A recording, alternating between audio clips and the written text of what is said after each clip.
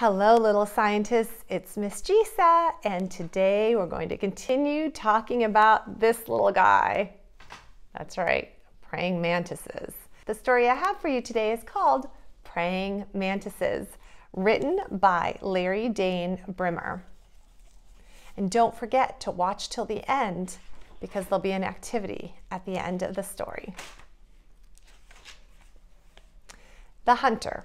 A praying mantis is perched on a stem near a flower. It is hunting for a meal. Do you see it? It's pretty camouflaged. The mantis's green color blends in well with the surrounding leaves and twigs. This protects the mantis from birds, bats, and other animals that might want to eat it. It also helps the mantis catch its prey. It eats other insects and sometimes small tree frogs. A butterfly stops at a flower to drink nectar. It does not see the mantis waiting nearby. The mantis stays perfectly still. It is a patient hunter. It waits for just the right moment. Then the mantis strikes out with its spiny front legs and snatches the butterfly. It strikes so fast that the human eyes cannot detect it. Now, the mantis eats the wriggling meal it holds in its powerful front legs. Mantises eat only live prey. If it drops part of the butterfly, the mantis will not pick it up. After it eats, the praying mantis grooms itself almost like a cat. It cleans its front legs. Then it uses first one front leg, then the other to clean every part of its head. Clean eyes and its antennae or feelers will help it find another meal. A praying mantis is like other insects in many ways. Its body is divided into three parts: the head, the thorax, and the abdomen. It has 6 legs and 2 large compound eyes. These eyes are made up of thousands of lenses or facets. Each lens is like a separate eye. A tough outer shell called an exoskeleton protects the mantis's body like a suit of armor. But praying mantises are different from other insects in some ways. A praying mantis can turn its triangular head over its shoulder to see its prey and its enemies. If you walk past a mantis, it will turn its head to watch you. No other insect can do this. Its sharp mouth parts are made for chewing live prey, and its 2 long, thin antennae help it find food. The legs and wings of a mantis are attached to the thorax. A mantis has 3 pairs of legs. The front pair has spines and hooks that catch and hold prey. A mantis usually folds these legs as if it were saying its prayers. This is why people call it a praying mantis. The other 2 pairs of legs are used for moving around on twigs and branches. Usually, mantises move slowly, waiting and watching patiently for prey to come to them. Mantises can fly, but they also spread their wings to frighten away enemies. Many kinds of mantises also have a split on the underside of the thorax. This is the mantis's ear. Scientists believe that mantises are the only animals with just one ear. When a mantis is in flight, the special ear tells it if bats are nearby. The minute a mantis hears a bat, it flies in the opposite direction to avoid being captured. The abdomen of the mantis has several segments or parts. The male mantis, which is usually smaller than the female, has 8 segments in its abdomen. The female has only 6. The female also has a tube called an ovipositor for laying eggs. Praying mantises have various ways of protecting themselves. One way is by using camouflage. They blend in with their surroundings. Their color and thin bodies make them hard to see. Some types of mantises look like green twigs. Others look like bark or dead leaves. One of the rarest is the Asian orchid mantis. It blends in with the pink tropical flowers. Entomologists, scientists who study insects, call mantises mantids. They say there are about 1,800 different kinds of mantids in the world. Most of them live in warmer climates, but a few kinds are found in colder places. Some entomologists say praying mantises are related to cockroaches. Others say they are more like grasshoppers and crickets. But most scientists now agree that mantids make up a group of their own. 3 kinds of praying mantises are common to North America: the European mantid, the Chinese mantid, and the Carolina mantid. The Carolina mantid is native to North America. The others probably arrived here with cargo in a ship. No one knows for sure. By late summer, the abdomen of a female praying mantis is full of eggs. She is ready to have a family, but she needs a male to help her.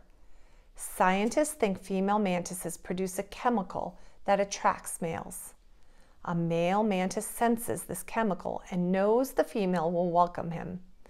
The male then spreads his wings wide and curls up his abdomen to get the female's attention. If the female likes what she sees, she holds out her front legs. Scientists think this is a signal that lets the male know she will not harm him.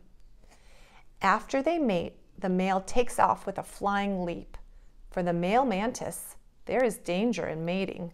Usually he does not leap far enough away, and the female eats him.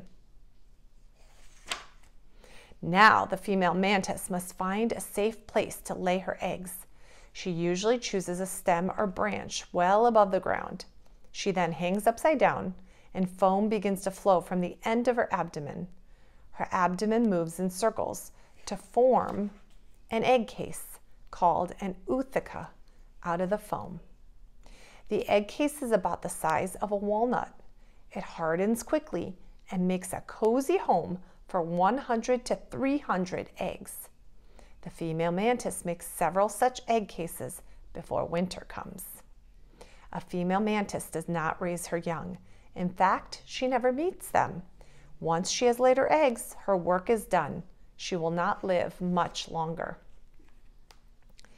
In the spring, the weather begins to warm up. Soon, hundreds of tiny praying mantises push through the slits in the bottom of the egg case. These young mantises, called nymphs, are no bigger than mosquitoes. They wriggle out of the sacs that protect them as they grew inside the egg case. Then they dangle down from thin white threads to the ground and hurry for shelter. Nymphs look like tiny versions of their parents. The only difference is that nymphs do not have fully formed wings. Right after a nymph hatches, its hard skin, the exoskeleton, is already feeling tight. So the nymph sheds it in order to grow. This is called molting.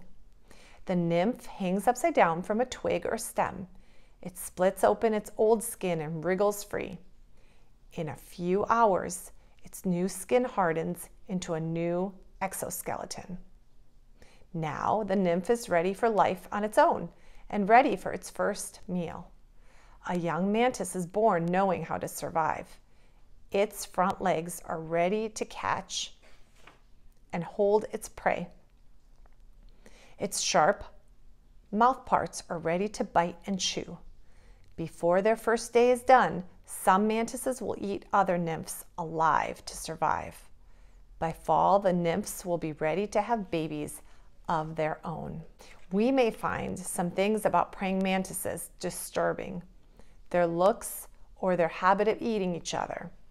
But for all their unusual habits, these backyard hunters are part of nature's careful balance. All right, now let's go take a look at the life cycle of a praying mantis. All right, my little scientists, let's review the life cycle of a praying mantis. Hopefully you learned some new things that you didn't know about praying mantises. Like all life cycles, how does the life cycle of a praying mantis start? Yes, that's right, with eggs. So remember, the mama praying mantis lays a bunch of eggs, and here they are soft eggs. But they turn into a hard egg case, and it's hard, and that protects the eggs. Eventually, the nymphs start to come out of that egg case, and they start to grow bigger and bigger as they're eating more and more. And then they slowly get bigger and bigger and finally become an adult. So now you have some activities that I put in your packet this week that you can do at home with the praying mantis life cycle. If you haven't already watched our other episodes on the praying mantis, make sure that you do. And there's one that's really fun of a praying mantis eating a cockroach. If you enjoyed this read aloud and activity, remember to give me a thumbs up and subscribe so that you never miss another episode. We'll see you soon.